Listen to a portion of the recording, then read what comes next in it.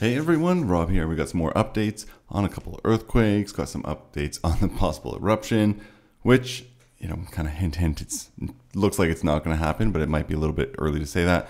But we are going to start with Hekla because just actually moments ago, there were a series of earthquakes that occurred in the Vatnajökull by Hekla.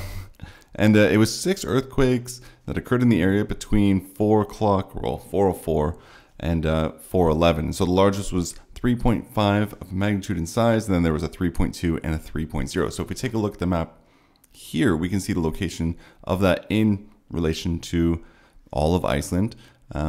We got Fagradalsfjall over here in this little cluster here. There's a little bit of activity going on, but nothing too serious. We have Grímsvötn over here with this cluster underneath this giant glacier here. And then in between both of these, we have the area where Hekla is, and we can see that bright green star there. And you can see also here some of the charts. But if we go into the table, because I think that's what everyone kind of likes, we look at the magnitude of 3 and larger, open that up, we can see that today, you can see the times and where they are in the depth. They're still underneath quite a ways, but the magnitude is pretty high. And I know that we've talked a lot about this before because there is some uncertainty as to what's actually going on. If we remember a past video that I created in the news, and this is from MBF, there was saying that there was some drought happening in some of the springs and fissures in this area. And they're saying, it usually does happen, but because of the seismic activity and the increased overheating that is going on in Hekla, they think that this might be a precursor to an eruption in this area. And I know that everyone's kind of saying eruption here and eruption there. And yeah, I mean, it's Iceland. I think there's more active volcanoes here than most other places in the world. So it's not really unlikely that something's going to happen.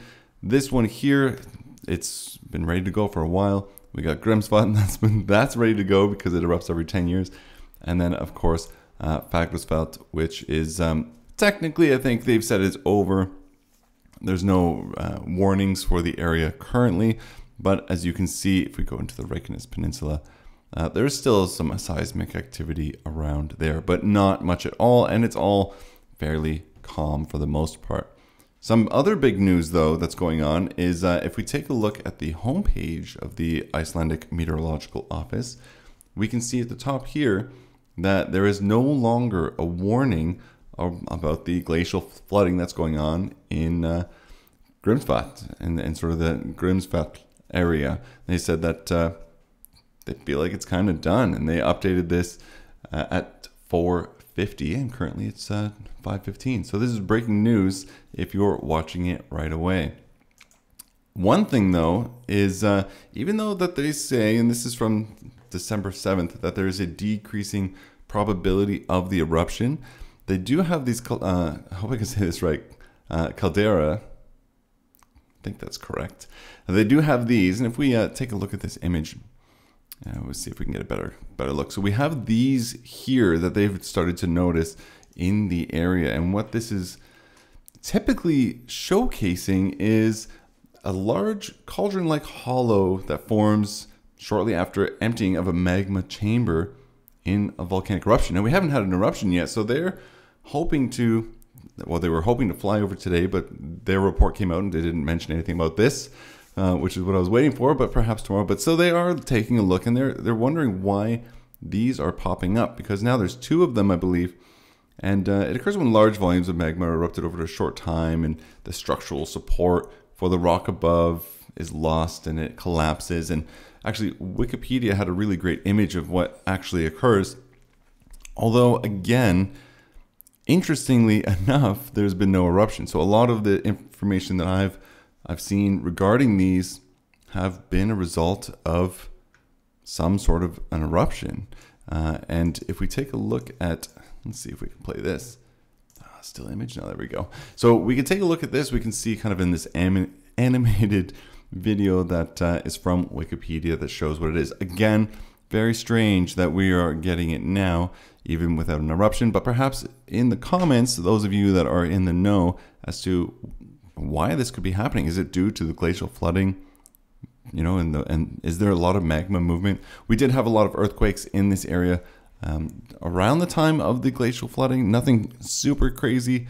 There's definitely a lot more activity that has sort of popped up over the past 24 hours in the Hekla area.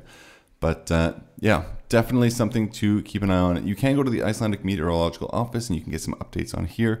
And we can see here that they updated this one in English on December the 8th. So you can always click and take a look and read what they've been saying regarding any alerts that have come up. So interesting that they have these sort of caldrons. Anyway, it's interesting that these have popped up because now there are two of them and no one knows why. So interesting. We do have some webcams of the Grímsvötn area. These are still images that update every 10 minutes roughly.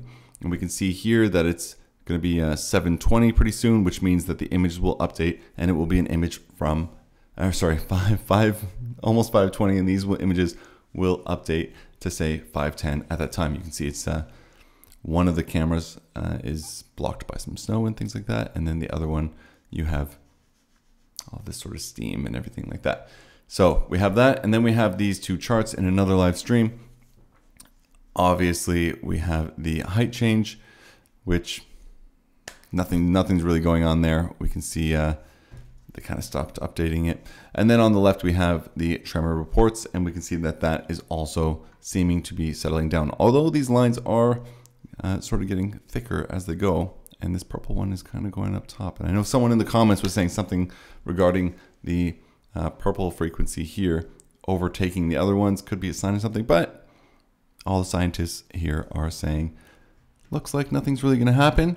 But they also did say that anything's possible. And they said you can't never say never, because when Fagradalsfjall erupted that very same night earlier, right before it did, there was a scientist who went on the news and said it's not going to erupt, and then 20 minutes later it did, or maybe it was an hour. But anyway, these are all the latest updates on all of this. I know it's been I think a week or so since I did a update last, and I'm just waiting for some news rather than filling your YouTube feed with useless stuff. So I hope you enjoyed the, I guess, weekly recap now. If anything comes up, waiting on the news on why there are these crevices, sort of the sinking in Grímsvötn area. And I will post on that when I get that. But until then, thank you so much for watching, and I hope you enjoyed.